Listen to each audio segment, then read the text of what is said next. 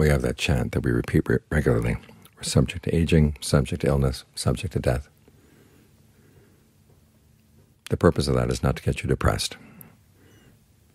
As the Buddha said to one of his students, the body may grow sick, but the mind doesn't have to be sick.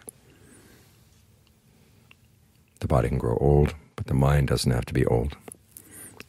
The body dies, but the mind doesn't die. What does it mean not to be sick, or for the mind not to be sick, even when the body is sick? You learn how not to focus on the illness and look after the well-being of the mind. When the Buddha was sick, he made a practice of spreading goodwill to all beings. He wasn't thinking just about his own illness. In his case, he had been wounded. He had goodwill for the person who wounded him. And from there, he went to all beings. And so the body, you have to realize it's not yours. It's something you've borrowed for the time being. At some point, you have to give it back. So you want to get the best use out of it, but there are times when it doesn't offer you much to work with. That's when you have to focus specifically on the mind to make sure at least the mind is in good shape. So whatever happens to the body, the mind is not disturbed, the mind isn't harmed. This is why we work with the breath. Now, the breath, of course, is a part of the body, but it is the part of the body that's most responsive to the mind. You can breathe long, you can breathe short, deep, shallow, heavy, light. You can breathe in a way that helps to bring things in the body into balance, or at the very least gives you some spot in the body where it's comfortable. As John Lee once said, if every spot in your body were painful, you wouldn't be able to stay. You die.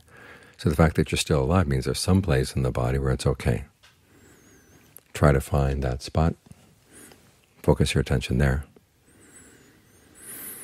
And to whatever extent you can spread the well-being from that spot, okay, let it spread. If it doesn't spread very far, at least you've got a good place to stay.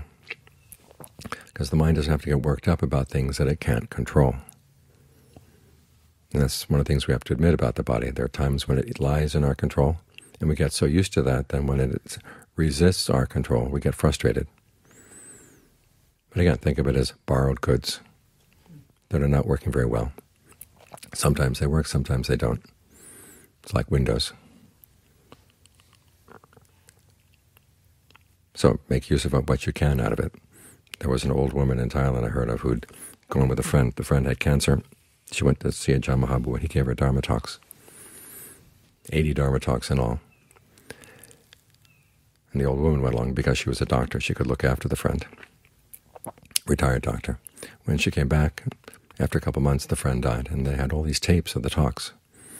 So she decided to squeeze what she could out of her old body. In other words, squeeze the goodness.